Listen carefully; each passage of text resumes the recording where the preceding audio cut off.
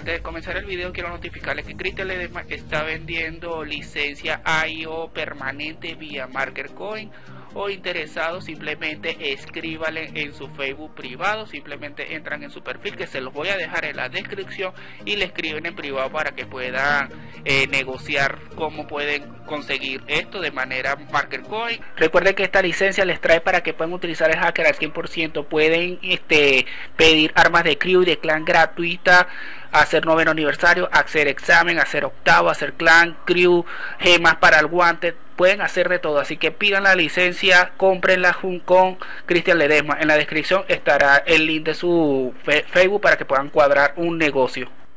Hola gente, soy Rey ya trayéndole otro video de Ninja Saga, y esta vez les traigo el video de si están volviendo ustedes otra vez a jugar Ninja Saga. Aquí les vengo a traer algunas cosas para que se pongan las pilas y se actualicen con el Ninja Saga.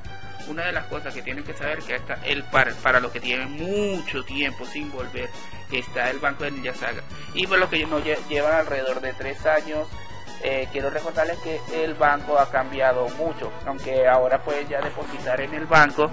Estos depósitos, todo esto sobre el banco se los voy a dejar en la descripción con el video de cómo hacer token gratis, ya que tiene muchos métodos de hacer token gratis.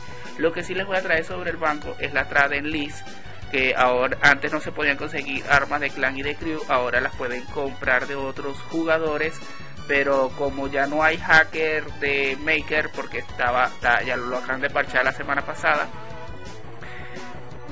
podían incluso comprarlo a precio mínimo, y algunos lo venden en precio mínimo, pero el resto lo van a ver en precios muy altos, ya que yo mismo hacía sorteos para regalarle a algunos jugadores que estuvieran de vuelta y todo eso, o que necesitaran esto, se los regalaba, pero ya que ya ahora no se puede, ahora algunos lo van a ver en precio mínimo para que puedan comprarlos. Bajites son, el precio mínimo es 800, lo mínimo que pueden gastar, y de armas 1000. Pues intenten buscar armas y bajites que les funcionen en sus estrategias. Los eventos actuales pero importantes serían el noveno, el octavo y el de Pascua por las gachas, y más que todo para seguir siendo premios y todo eso, pero eso es lo principal que quiero decirles, ya que por estos premios pueden conseguir token, pero eso lo van a ver en el video de cómo hacer token gratis, todos los métodos. Lo único que sí les quiero estar presente es que aquí, ahora que todo ha cambiado, hay algunos jutsus muy poderosos, más que todo el Susano, que al nivel máximo es lo más roto que hay, ya que tienen que gastar 12.000 de token en este jutsu. Este jutsu no puede ser dispersado, aumenta el ataque en 55%, reduce el daño que vayan a recibir en un 55%, y de paso cada vez que ataque y cause daño al enemigo, el Susano también vuelve a atacar para restarle 500 de vida al oponente más menos 5%, y hay 30% de posibilidad de dispersar. Les recomiendo que si están volviendo empiecen a gastar token o reunir para gastar, para que puedan obtener estos premios que se obtienen solo y únicamente gastando token. Solo tienen que gastar la token y listo. Pero si gastan en el maker no van a poder obtener esos premios, ya que ese token no es contado. Ahorita está actualmente activo este evento de Sakura, el cual trae un arma muy decente para aquellos que son 8 extremidades y necesitan agilidad, y combinarlo con recuperación de CP. Si estás volviendo y ya habías comprado insectos simbióticos, o quieres volver quieres cambiarte el talento a insectos simbióticos, te recomiendo mucho esta arma. Está barata y tiene muy buenas habilidades: 55% de precisión, demasiado alta, 2 de agilidad y 1700 de CP, de tu máximo CP. Jutsu de eventos actuales que les recomendaría comprar serían los Phantom, que están de vuelta. Algunos viejas escuelas recordarán estos jutsu, pero están algo caros. Les recomiendo que compren el que es atacar a todos los enemigos. Este es el más económico, pero solo ataca a un solo enemigo. Les recomiendo comprar la versión que ataca a todos los enemigos. Esta les servirá en los cooperativos y cualquier tipo de pelea, porque no solo le quita 18% de vida a todos los enemigos, sino que también recuperas 900 de vida y te elimina los efectos negativos que tengas en ese momento.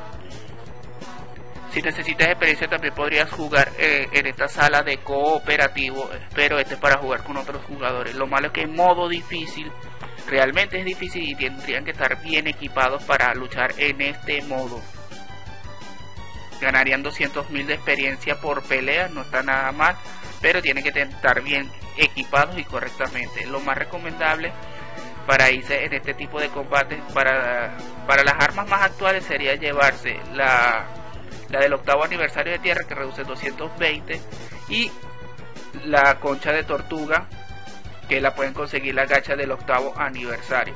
Cualquier duda me la dejan en los comentarios. Recuerden que para los emblemas pueden entrar aquí y reclamar 10 de token al día. Si estás nivel bajo, puedes reclamar también free experiencia, 15% más. Todo lo que ganes de experiencia ganas 15% extra.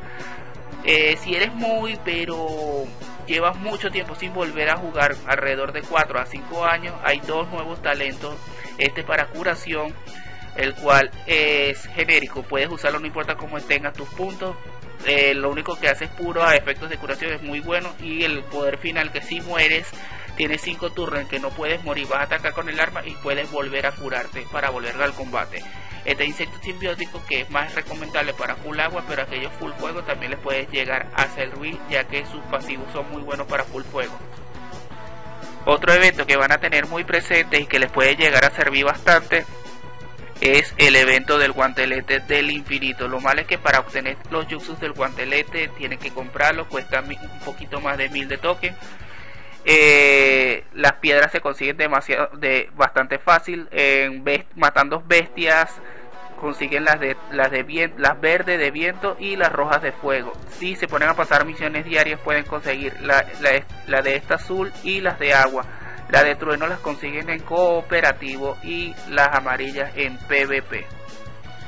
Si me faltó algo que necesiten, alguna duda, me la dejan en los comentarios, que con gusto les responderé. También en la descripción les voy a dejar el link, como recuerden, para cómo hacer token gratis, para que vayan haciendo token gratis. Les recomiendo no pierdan ni un solo día, ya que en el calendario, si al llegar al día final, pueden reclamar también token, pueden ganar desde 100 hasta 1000 de token.